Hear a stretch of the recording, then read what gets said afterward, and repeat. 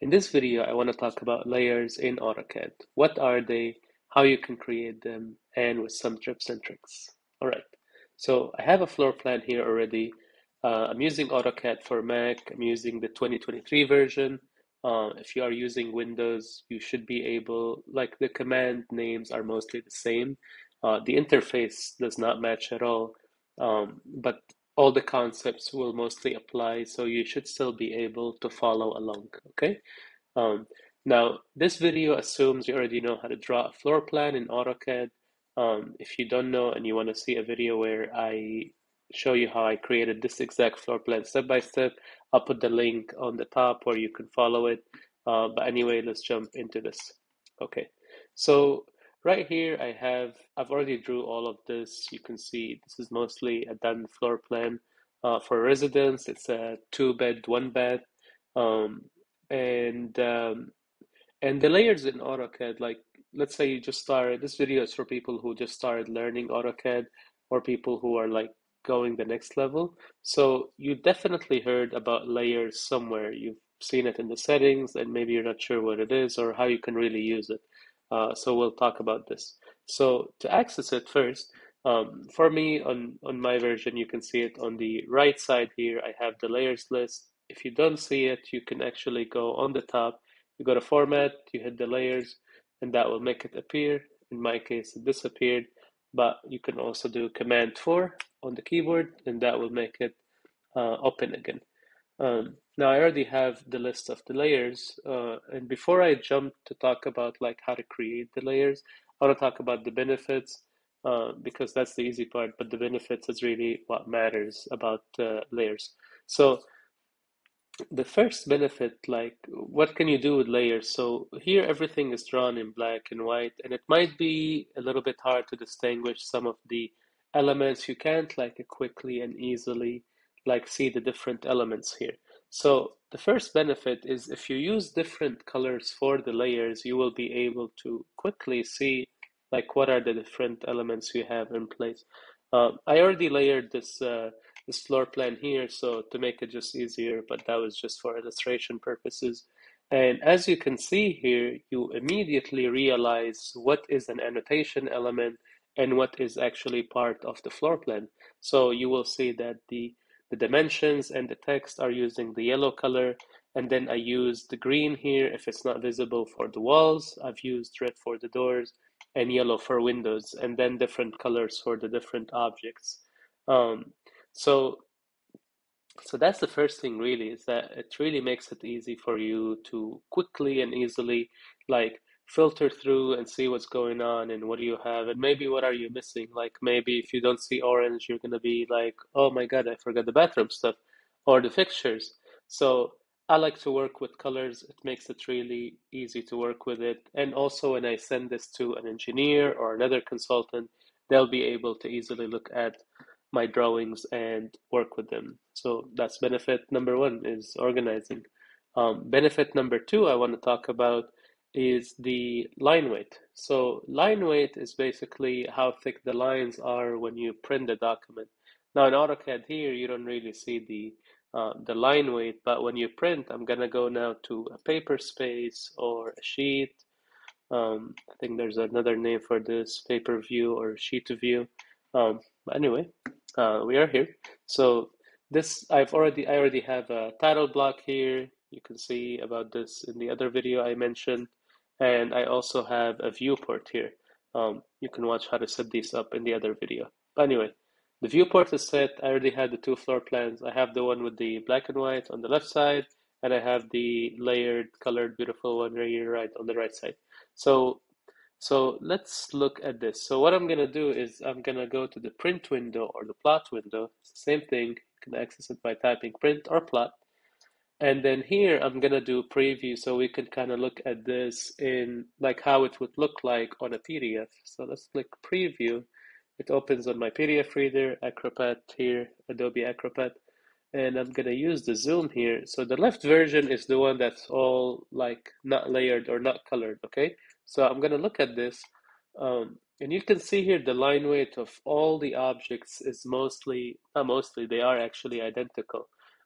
So the dimensions are as thick as the regular lines, as the furniture, and even the frame around the text right here is also like thick. Now, for me personally, this personal preference, and I've heard it from everyone that I've worked with, like it's always nicer to make the dimensions and the text element to be thinner. And you usually have the walls to be the thickest elements, like their line is very thick. And then the furniture and other elements in the drawing, like the fixtures and the equipment, they're usually like a little bit thinner than the walls, but they are thicker than the annotation elements, the text and the dimensions. It just makes it easier to read the documents because at the end of the day, when you print a document and you are going to show it to a client, you're going to show it to a city official, or you're going to show it to another consultant that's working with you on the project, they're going to look at the PDF first before the AutoCAD. And the owner will never, or the client will never look at the AutoCAD almost. So you want to share like clean and easy to see drawings. And I'll show you the difference right now. So this is the left version, okay? We're going to look at the one to the right, the one without the I'm sorry, with the layering and with the line weight. And you can see here, okay, it looks like I took out the furniture in this version, but anyway, we'll get back to that. You can see here the dimension lines are very, very, very thin, and the same with the text element. It makes it easier to distinguish the elements. Okay, so that's basically benefit number two for the layers. Now let's go back to AutoCAD and let's cancel. Okay, and let's go back to the model. Oops, we'll move this. Okay. So that's benefit number two. The benefit number three that I want to talk about, let's actually stay within the paper space. Benefit number three is the ability to I wanted to talk about a different one first, but I guess I'll talk about this, about the printing setting. So look here. So if you noticed earlier on the PDF, even though we have the furniture visible here, we didn't see it on the paper when we printed the PDF or when we did the preview. So the reason for that is that there is a setting in layers where you can tell a layer to not print or not to plot. So if you look here on the right side to the layers, gonna click this to pop it open. Maybe I showed this earlier or not. If not, you can make the window floating by clicking this button, and you click this back to make it docked back in, but I want it outside. So let's look at the furniture layer. So there is a setting here where it doesn't print. Now I'm not seeing it. I probably disabled it, so I'm gonna enable it right now. And then right here where it says furniture layer, a fern. So here right under the plot, I have this setting on. So I'm gonna turn this off. So now when we do a printing, let's start this again. Now let's go to plot or print. By the way, you can type preview and that will literally take you immediately to the previewing part. And now you can see the furniture is back again. In this version of the drawing, the furniture was not visible. Now it's again visible. So this is another benefit of the layer, benefit number three in this case, is that you're able to control like which elements you want to print at the end of the day. So let's say if I wanted to show this to the client and I didn't want to show them any furniture, I just wanted to focus on like the layout in general. So that would be like one way to do it. Another way to do the exact same thing but different. So let's say um, instead of like hiding the printing, where is it? So instead of doing that, you can actually turn off or on the layer. So in this case, I chose the visibility to be off. I clicked on it. Now it's not selected, and as you can see, the furniture elements disappeared. Now this might be a little bit difficult to look at. Let's look at it from the model. So here we go. So here the furniture elements are invisible. So you took that out. When they're invisible, they're not going to be printed, okay? Because they're going to disappear not only from the paper, they're going to also disappear from the model and from all the different views. So that's another way to do it. And then there's another command, so I'm going to turn this on. There's also freezing. So freezing is very similar to the on and off feature, but it does the same. There's a difference, but I'm not going to cover it in this video. But they work kind of the same for most of you out there. So I'm gonna freeze this layer right now, and the same, this disappeared. It's not gonna print, and it's gonna disappear from everywhere. Okay, and the next benefit I want to talk about. So we talked about the organization. We talked about line weights. We talked about the ability to print or not print or plot an entire layer. And then we talked about the on and off or freezing, which works similar but different. Similar but different. And then the next one I want to talk about is also the line type. Now it doesn't look like I've used any of them in this drawing. I'm gonna look at it from here, from the paper view.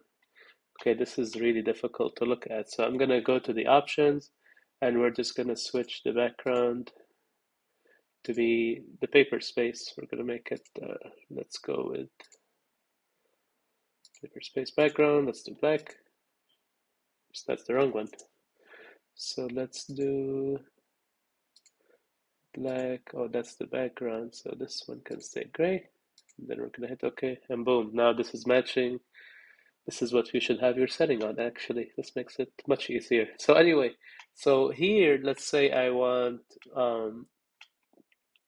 to show the furniture as dashed elements. Um, no, this might not work perfectly because of how I set up the blocks, but let's try it anyway. It's worth trying. So let's say I want to switch it to dash elements. Okay, so here I'm going to switch it to hidden. So here you go. So this setting allows you to change the line type. This is good if you're trying to show stuff that are above, like on the reflected ceiling plan, um, or you just don't want to highlight these like heavily. So this is like another benefit of the layers, the ability to switch the line type. But for now, I'm gonna keep using the continuous, okay? And the last thing I want to mention, just in case any of these columns are not visible, you want to right click on here, and then you'll be able to see all the ones that I'm seeing right here, okay? Now you can actually, there's more to cover. I wanted to cover how to create the layers, but maybe in a different video. I'll put this somewhere on the top. Thank you for watching. If this helped, hit the like and subscribe button. And if you'd like to get access to this exact file, I'll be posting it on our Patreon page. Thank you.